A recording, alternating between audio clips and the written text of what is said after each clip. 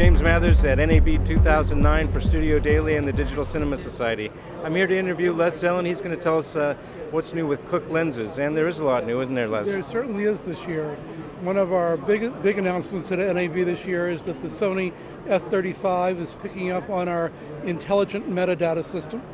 That follows Red and Aton with the Penelope, and SI2K announced last year they'll be picking up on that. So we're hoping that we're finally coming up with a sort of a universal standard for lens metadata in both film and video. That remains to be seen, but we're working along those lines. And that's especially valuable in effects work. Well, it's a valuable not only in effects work, certainly that's where the data is probably the most appreciated, but also on the set. Now with 3D work, you can coordinate lenses with the data much easier, synchronizing lenses. Howard Preston at Preston Cinema, Larry Barton at Cinematography Electronics, all make equipment that can utilize the eye technology, along with like Mark Roberts' motion control, where you can imagine the data for repeating moves is extremely valuable. So we're getting a broad cross-section, both in acquisition as well as in post, where the data can be used.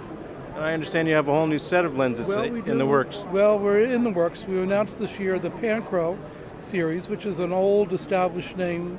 Actually, the first lenses ever built specifically for the industry were the Speed Pancros back in the 20s with when sound movies came in.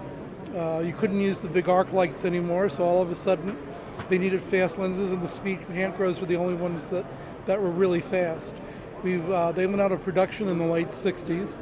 And since then, obviously, we've introduced the S4s and lots of zoom lenses, but we're reviving the name now for the Pancro series for a value series of lenses, high quality, Cooke look, Cooke.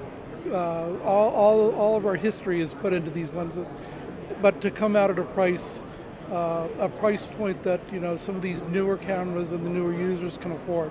And what are the focal lengths? Focal lengths will be 18, 25, 32, 50, 75, 100. They're all T28. They're going to be what we developed with the S4's cam focus. So the marks will be nice and evenly spaced. A linear iris, again. The iris won't get all bunched up at one end. So you'll be even marks between the stops. So as I said, we're putting a lot of the technology we've learned in the last 10 years on S4 into the Pancros. So Cooke's been around for a long time, and now you have a lot of new products. Absolutely, and we're looking forward to a great show and a great future. Thank you, Les. Thank you.